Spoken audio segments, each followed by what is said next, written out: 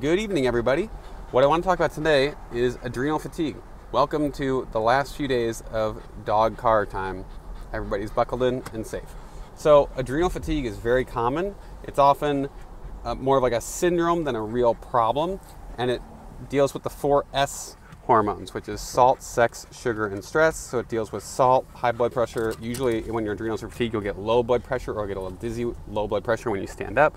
Can also deal with aldosterone, also deals with sex hormones like DHEA, which converts into testosterone and other sex hormones, and is responsible for a healthy libido and motivation and energy to wake you up in the morning. Then it deals with stress hormones like adrenaline. Adrenals create adrenaline, adrenal.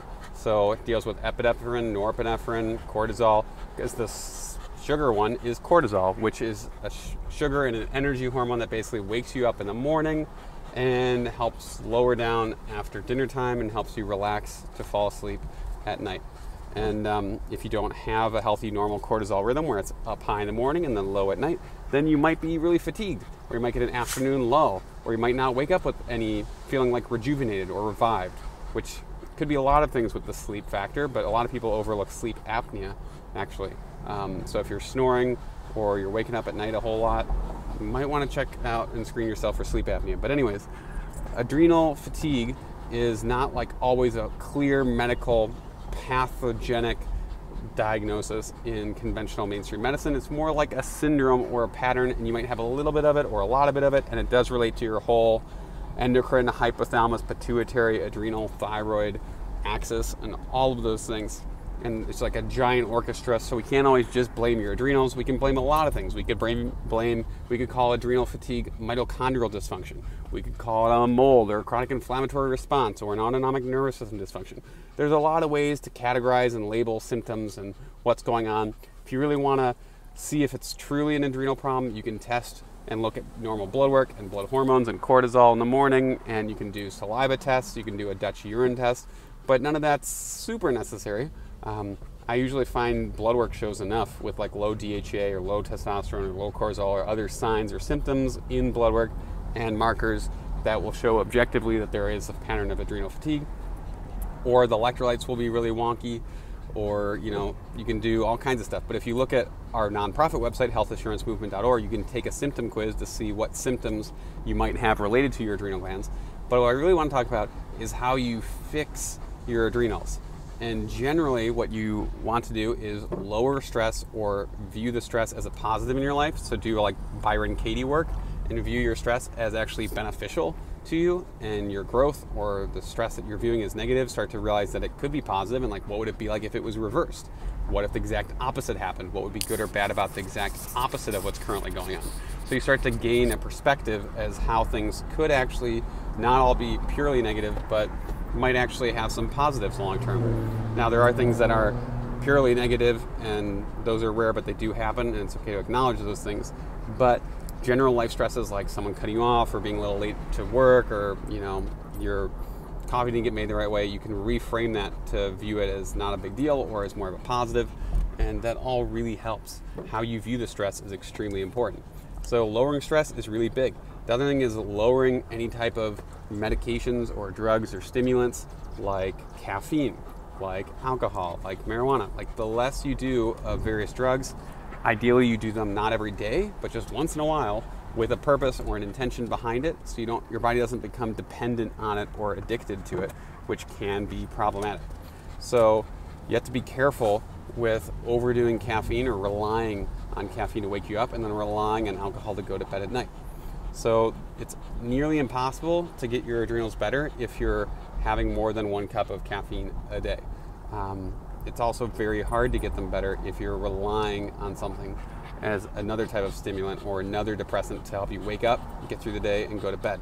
Now you can use B complexes, like B complex plus by pure encapsulations, or magnesium to wake yourself at night and go to bed and support those things, because basically B vitamins, magnesium, and a vitamin C with a buffered C with bioflavonoids, like not just pure ascorbic acid, the synthetic vitamin C, but like a whole foods vitamin C with bioflavonoids really helps your adrenals function better, because they're your adrenals are the number one concentration of vitamin C in your body. So they really need that. The other thing is you might want to actually Think about not overtraining, not overworking, not over-adrenalizing yourself, because that tends to really wear out your adrenals too. So if you're like doing a lot of CrossFit or HIIT training or really intense exercise, you may be burning out your adrenals, or it might be too much adrenaline for your body to handle long term. So Phil Maffetone has a really great heart rate zone calculator that you can look up. You can look up Phil Maffetone and Maffetone method, and he's a great resource for all that kind of stuff. Now, some type of movement helps a lot, sunlight helps a lot, but really you have to mitigate the stress in your life, avoid a lot of stimulants, and then you can take things that are adaptogens, which help quite a lot. So ashwagandha is a great one, rhodiola, ginseng, magnolia will calm you down, L-theanine can help a little bit with like sleep and focus, but there's tons of adaptogens. But ashwagandha, rhodiola, ginseng, licorice, eleuthero are all really classic ones, but ginseng can be a little too stimulatory for some people. So adaptogens help, vitamin C, B, magnesium, and just having fun in your life. Your adrenals are about motivation, and they're also a little bit about life purpose. So if you feel like you're losing purpose in your life, then that could be a problem too. So maybe you actually need, it's like, why do you need the energy? Do you need the energy to fulfill some mission that you're on? Because generally, if your life requires energy, your spirit, your body will find some reserve somewhere to kind of like give it to you. Hey guys, relax. So yeah, that's it. I hope that makes sense. Gives you a little overview of what your adrenal glands do, how they affect you, the role that they play with your sex hormones and energy, and blood pressure regulation or dysregulation, and sugar. Oh, I forgot, one of the biggest things is balancing your blood sugar. Extremely important. So fasting, intermittent fasting, or just fasting in general, can be very hard on your adrenal glands. So oftentimes you'll get low blood sugar when you have adrenal issues or adrenal dysfunction. So one of the best ways to really support your adrenals is to keep your blood sugar stable, which means usually having 3 meals a day, sometimes even more snacks in between, and really balancing the fat and protein. So trying to have fat and or protein with every meal, and a little bit less carbohydrates, because the more you have fat and protein, the more your blood sugar is stable. It's like putting a wood burning log on your fire instead of a whole bunch of kindling, because sugar, simple carbs, are like kindling. Liquid sugar is like gasoline, and caffeine is like gasoline on top of a bunch of fireworks. It's like sets off your adrenals super strong, and then you crash later, and that tends to make anxiety worse as well. So your adrenals are super important, and stabilizing your blood sugar is one of the most primary steps. Avoiding stimulants, getting enough sleep, reducing the stress or viewing the stress differently, and finding a purpose in your life. So I hope that gives you a general like overview of some things that you can start to do to really balance out your own adrenal gland function, because I guarantee if your adrenals are working well, you won't feel cold, you won't really feel tired, you won't really feel down, unexplainably down all the time. You won't like cry for no reason. Your cycles will be improved, your energy will be improved, your general outlook on the state of the world and life will be improved, and everything just gets better and bothers you less. It's kind of like when stress happens, it should be less of a roller coaster and more of like a kiddie coaster where you're like, oh, this isn't so bad, rather than freaking out at what's happening or getting super worried or depressed or down or mad or all those things.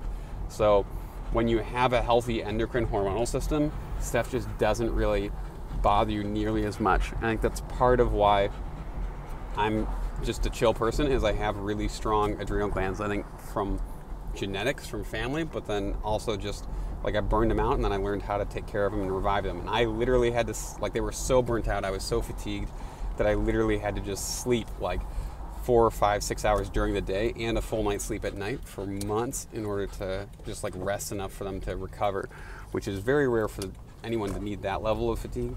But I do know other people who have just overworked themselves to that level where they physically just need months of like a break and downtime. But that's also why it's important to take breaks. It's important to rest, it's important to take vacation, it's important to do things that are relaxing.